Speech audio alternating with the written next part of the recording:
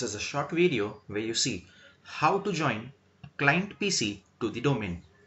Now, if you can recall, in the previous videos, we had first installed a server and then configured a domain in that server. That means we had configured a domain controller.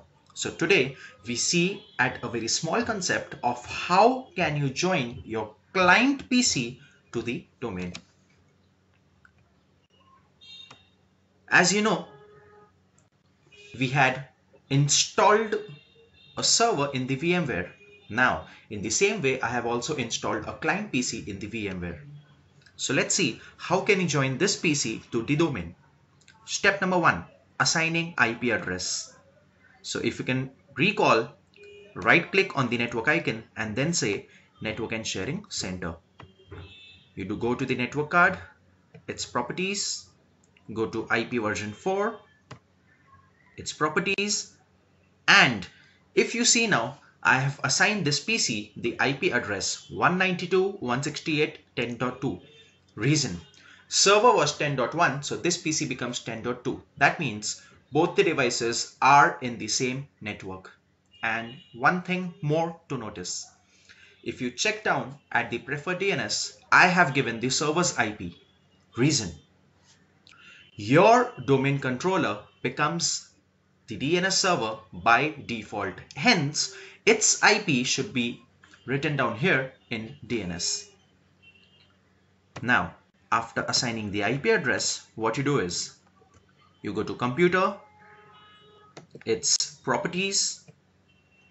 Now, if you see, it shows that it is currently in a work group. So you can change this also, and specify the name of your domain. In our case, it was test.lab. Now it asks for the username and password. So I have to give the username and password of the server, which is administrator.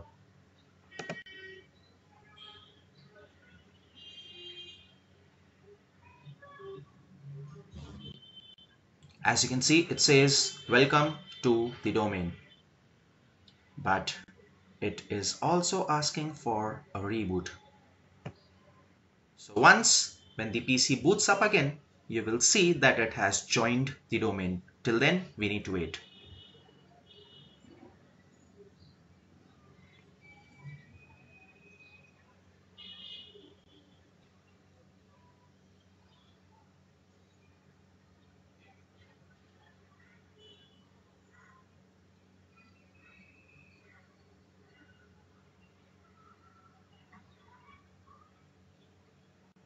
Okay, it's up guys.